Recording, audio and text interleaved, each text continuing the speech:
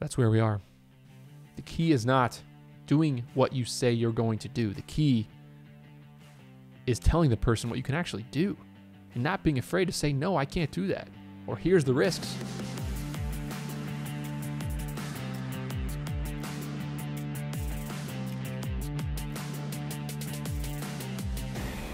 You hear the same advice all the time when it comes to entrepreneurship, especially small businesses. Do what you say you're going to do. It sounds so easy. You hear people, I just read a tweet today on Twitter, do what you say you're going to do. That's all you have to do to be a successful business owner.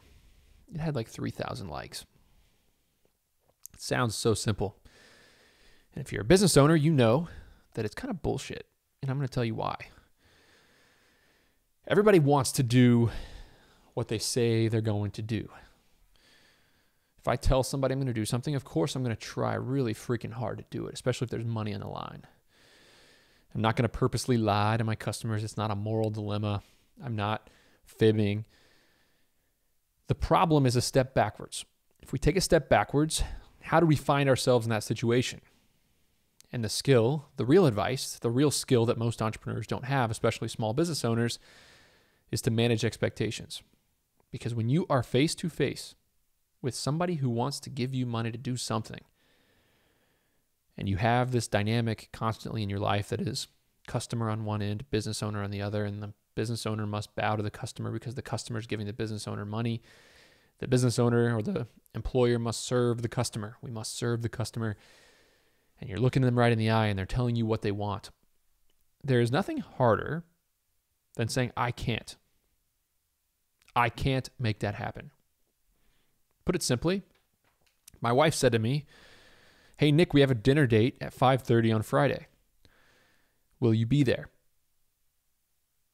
It'd be very easy for me to say, yeah, honey, I have a tea time at 1 o'clock, but I think I can make it. I have a tea time at 1 o'clock tomorrow. But guess what? That's bullshit. I'd be late, and I know I'd be late, but I think deep down that I might just make it. Because we entrepreneurs, we're a rare breed. We are eternally optimistic. It is in our nature. It is the way we see the world, that the glass is half full, that we'll probably be able to get it done, that if things go well, this is how it might happen. It's why we do what we do. If we were pessimists, would we even take this chance? Would we even go about this journey? The answer is no. If we were pessimists, if we didn't see the glass half full, if we didn't think we could get it all done in a day, then we wouldn't be here trying to do this. So the problem that we run into,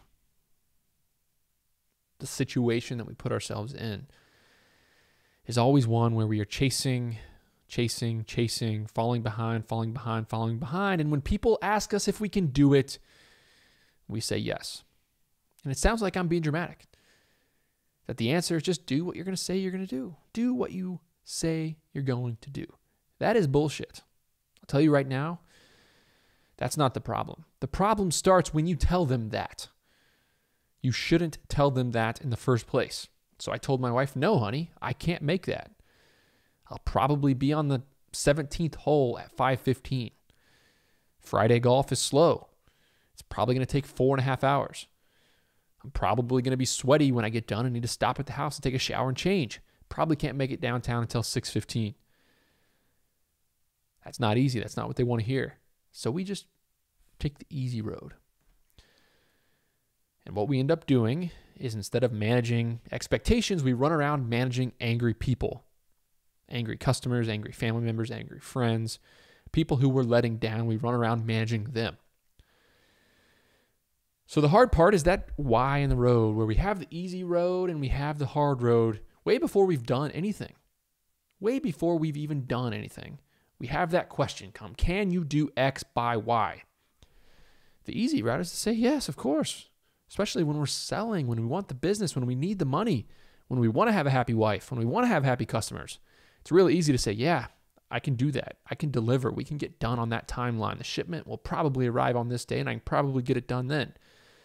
Or I can probably mow 25 lawns on Friday.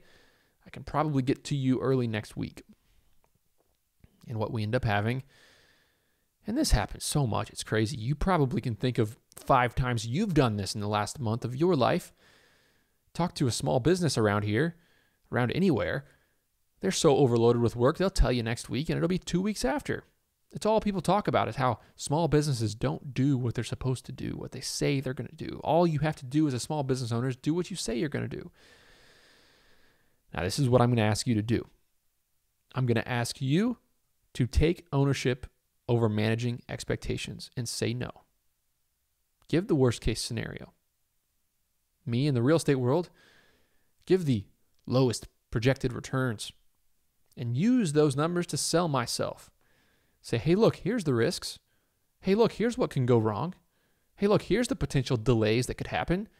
Hey, honey, we could get in a big traffic jam on hole 11 and have to sit there for half an hour. I might not get home till 7.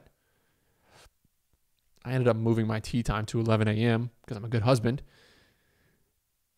But this concept applies to every area of life. Real estate, small business, customer relations, sales.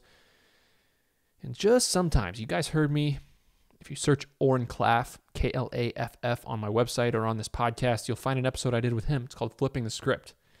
When you're selling customers on your service, you actually kind of lead by talking about the downsides, talking about the negatives, talking about what might go wrong, talking about what you should look out for. And what that does is it's a breath of fresh air for your potential customers. Holy shit, I got a guy that's shooting me straight. This guy's telling me the truth. I should probably trust him. He's not just selling the rosiness of, yes, he can do it. Yes, yes, yes, yes, yes. He's being real with me. If you get good at this, your world will open up. It starts with timing. Can you be here at this time? No, I can't. I probably can't. I'll probably be later than that. My business partner, phenomenal operator, phenomenal person. But I'll ask him, hey, you good with a tea time at 11 o'clock? Or hey, you want to meet for lunch at this time? Or hey, you okay for a Zoom call at this time with a potential partner? His answer is yes, but I know by now that I need to ask a follow-up question. Well, what's your day look like before that? Well, I have another meeting. Yeah, the tea time's at 1, but I have a meeting at 11 and I need to grab lunch in between. Okay, so you're going to pull into the parking lot, sprint down to the practice green and run to the first tee box and stress everybody out. So let's move the tee time back. I mean, that sounds like a silly example, but this happens all the time in all areas of business. Managing expectations is the key. You may be overworked at work. In the next episode, I'm going to talk a little bit about that as well. If you're overworked at work, it's probably because you're pretty bad at managing expectations with your customers and your boss.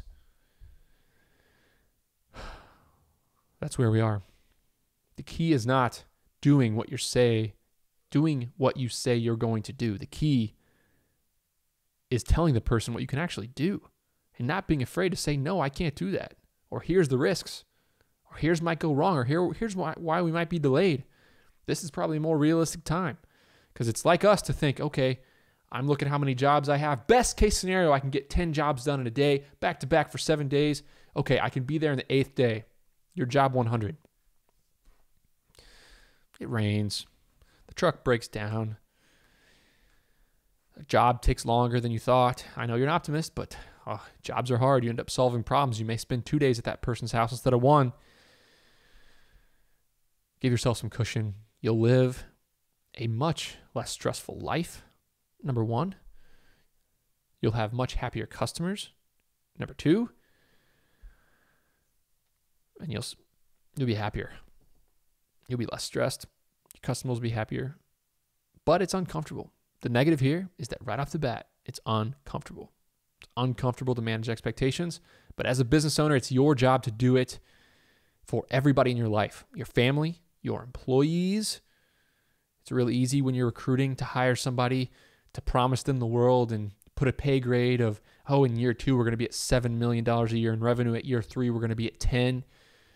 You're an optimist. Let's be a realist. When you're managing expectations, you need to be a realist because the downside is a very real possibility. It's a real possibility that can ruin someone's morale. It can ruin a customer's experience. It can lead to a negative review. It can lead to an employee quitting. And it can lead to you being miserable. So choose wisely. Manage those expectations and have the hard conversation off the bat. Have the hard conversation now so you don't have to run around managing pissed off people with all your time.